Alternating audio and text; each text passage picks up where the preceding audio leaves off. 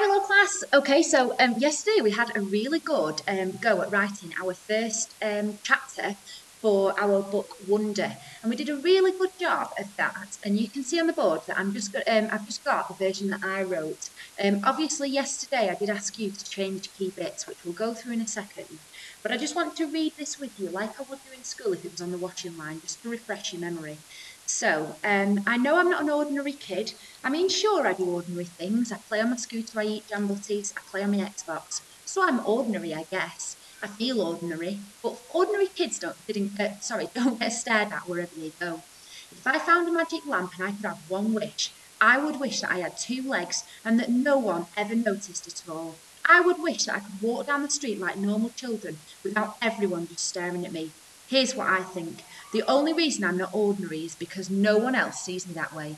I've gotten pretty good at pretending I don't see people's faces, though. We've all got pretty good at that sort of thing. Me, Mum, Dad, and Lola.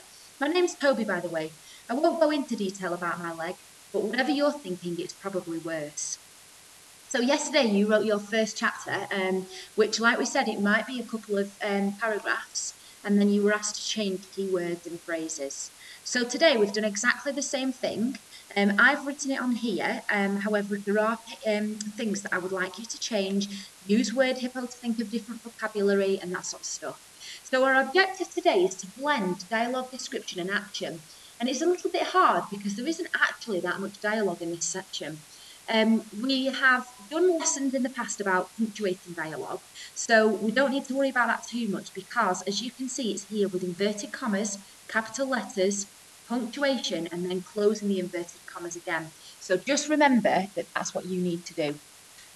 So you can see then that I'll read along this with you, and then there's little bits on the next slide that I'd like you to change, so I'll go through that in a second. So we finished talking about, where did we go? We finished talking about his leg, okay? Anyway, enough about me and the way I look. My parents have decided that it's time for me to start school. It's fine. I mean, I'm not really bothered, but I just think other kids will call me a freak. We're going for a tour around Beecher Prep today, so I guess I'll be able to tell the whether that's not meant to say, tell whether I'll like it or not. Don't forget, it's quite informal, so we've got a lot of contractions. It's I'm, we're, okay? When we get when we got to the school, the head teacher introduced himself and told me that he knew this school would be good for me. How does he know? I mean, he's never even seen me before. This is Harry. Harry is going to give you a quick tour whilst I chat with your parents. Is that okay?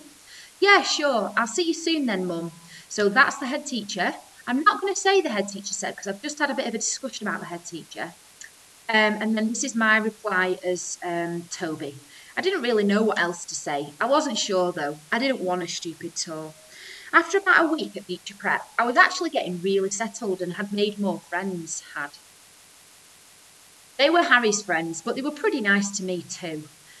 So you can see there that all I've done is really quickly and in, like I say, one big chunk of a paragraph, I've tried to blend my dialogue, description and action. There isn't all that much description, but that will come later anyway, so don't worry about that. I've used really informal vocabulary and I've talked about the school, I've included the dialogue, and then I've talked about after a week I've settled in.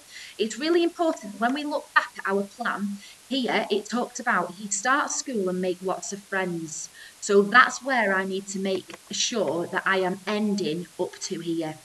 After about a week, I was actually getting really settled and had made more friends, so make sure you do that. You can then see that I've underlined sections and phrases and dialogue that I would like you to actually change yourself. That's just because there is no point in me writing it on the board and you just copying it all. However, there is a point in me writing it on the board and you magpieing ideas to help. Okay, so you can see that I've just changed this bit because instead of saying it's fine, I'm not really bothered, you could change it to a different sort of wording. Same with here, the kids will call me a freak. What other words might they call him? Okay, obviously you're changing the name of your school. It might be herself, not himself. I also want you to have a different adverb starter here, when we got to the school. So you might say when we arrived in the school or upon arrival, something like that, okay? or as I looked around the large building, something, so you can change it. Same with all of this. Your dialogue is going to be different depending on what your characters are going to say. And then this is another adverb starter that I want you to change after about a week at Beecher Prep. So you could say within a month of starting school, I was actually getting, or you could say I'd made a few friends at Beecher Prep. I was actually getting really settled. Yeah. So it's completely up to you, but those are the things that I do want you to change today. I hope that the writing is just as good today as it was yesterday. Remember, I don't want these going in the books. Some children have said that their books haven't arrived yet. Please don't worry. So that's why I'm telling you not to write in your books, because I don't want you to all be at different stages. Keep this written in on a piece of paper or in your school book that we gave you 3 months ago. Do the writing in there, and then next week, once everybody's books have been delivered, the handmade books, that's when we're then actually going to start writing it up, okay? So don't worry about doing that now. All right. So I look forward to reading chapter 2. Enjoy.